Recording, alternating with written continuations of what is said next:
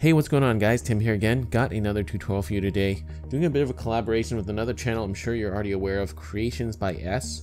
Paracord tutorials and more. Creations by S and more is what they call it. I'll put a link to their channel down below. I was actually speaking to Mihail. He's one of the individuals behind that channel.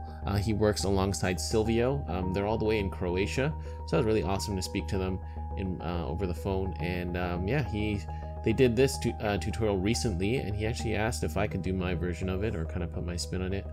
And yeah, this is what we're doing. It is a knot and loop Trilobite bracelet, and it's got a separate core, and it is a slimmer Trilobite, meaning it's not a 4-strand core, it's actually a 3-strand core, which is pretty interesting. So that is what we're doing today. This one turned out really nicely. I really like it. I'm going to wear this one myself, of course.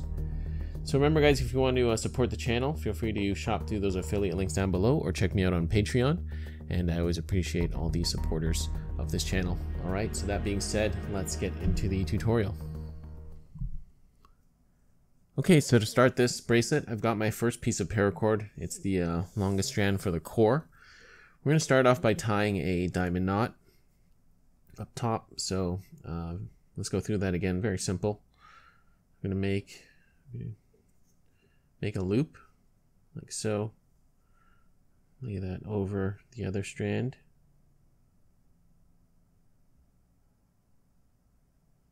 Take the strand on the left, bring that around, go over the first strand, under the middle, and over the last one. So bring that around. Then we have our Carrick's bend.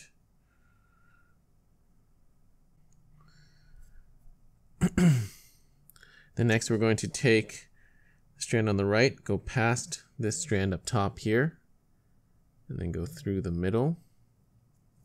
Bring that out. Like so. And then bring this strand around, go past this strand here, bring it out the middle. Okay. So let's form up our diamond knot. And of course, this is where you want to make your 1/2-inch loop up top for the other diamond knot to go through. So just cinch this up, but don't cinch it up all the way. Give it just a bit of tension, just so it holds, and then we have to incorporate our other strands.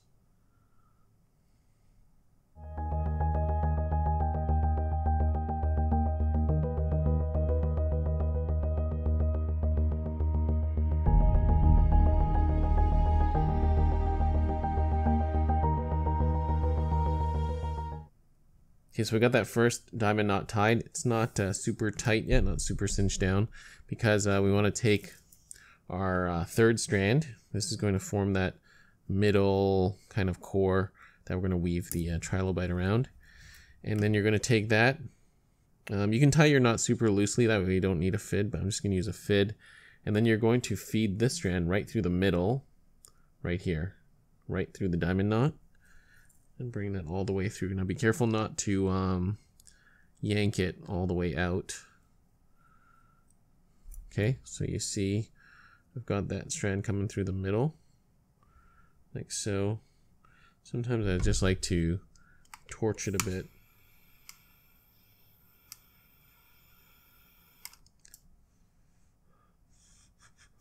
Just let that kind of mushroom out so it won't slip through.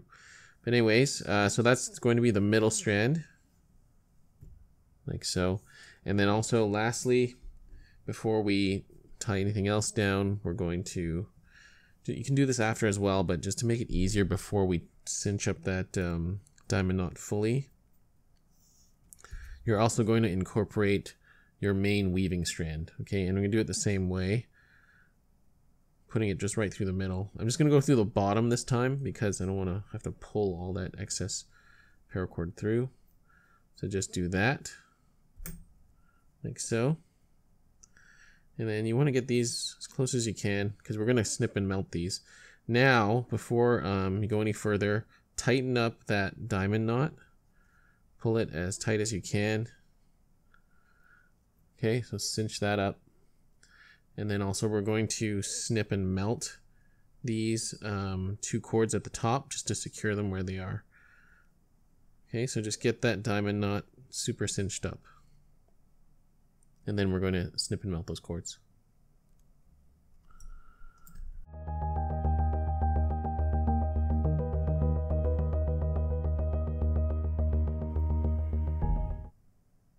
Okay, so we've got that first knot tied, and we've got the 2 strands incorporated. This is the main weaving strand, and this is the 3rd core strand. Now we're going to do the same thing down below. We're going to tie another diamond knot and do the exact same thing and feed that middle core strand through the diamond knot. So let's get our 2 longer strands. This is where you have to determine your bracelet length, but you can always kind of adjust this on the fly. Just don't snip and melt yet. So let's, from here, I'm going to estimate about that much. We're going to tie our diamond knot. So same thing. Go through this one a little bit more quickly.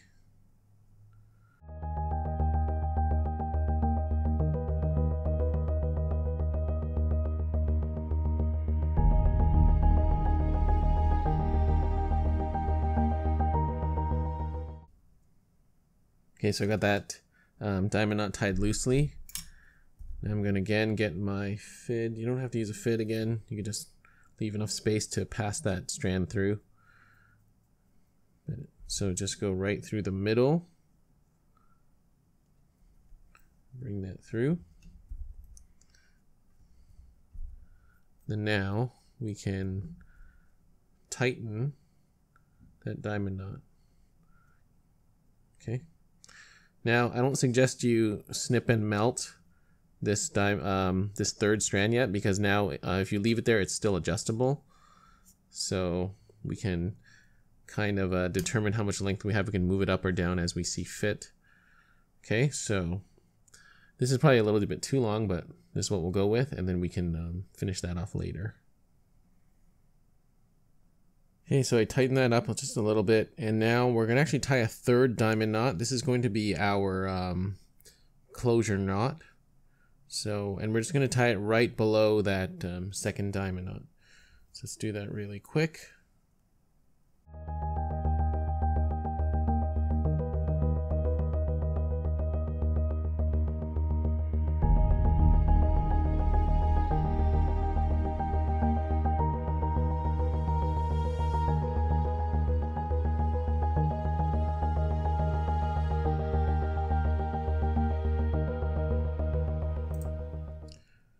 Okay, so I got my paracord on my jig now, and I didn't cut off this excess cord yet, the 3rd strand or this excess here, but in case I need to adjust it.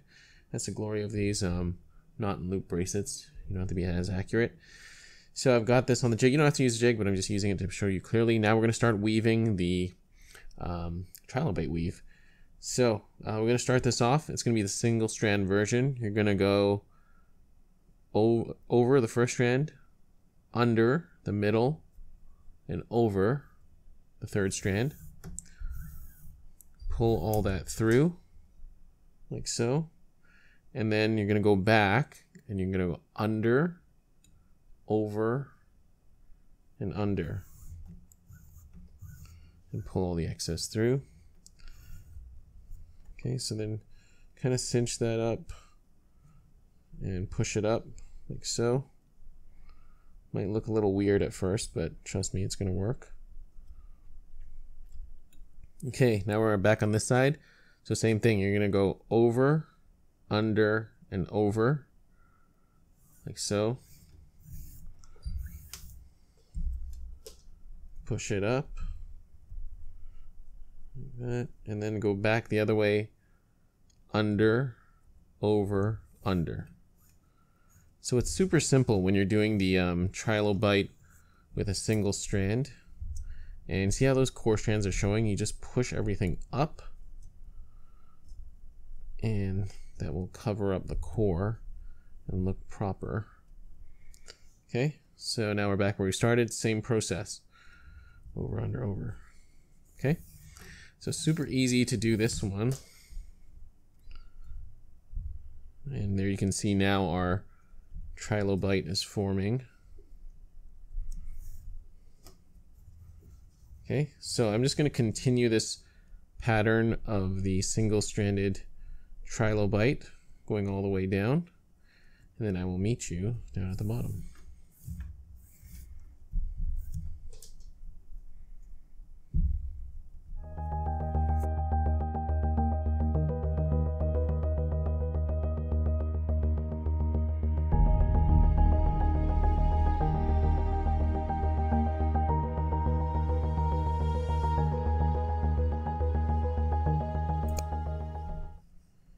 Okay, so I've come down to the end of my bracelet, and before I got here, I actually did some adjusting just due to sizing. So it was a little big, so I had to move these knots up. That's why I left all this excess on here. So I did end up going to my fids for the last few knots, just to make it a little bit easier. I apologize for the kind of camera angle change, but so yeah, just get as many knots in as you can. I think we can do one more pass. Yeah, I think that'll be it. Over, under, over. And as you can see by that tension, we're going to have no problems keeping paracord in here. Just getting all that twists out.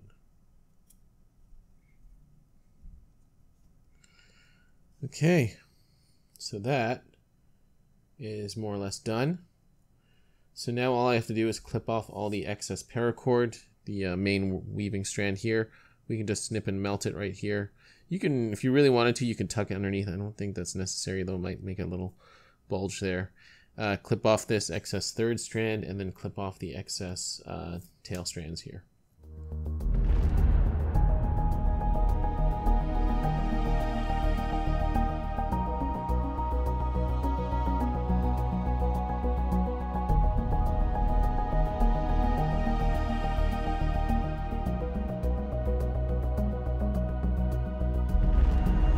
Okay, and there we have it, guys. We are done. This slim knot and loop trilobite is finished, and this one turned out wonderfully. Big thank you again to Silvio and Mihail over at Creations by S for asking me to kind of put my spin on this tutorial and do my version.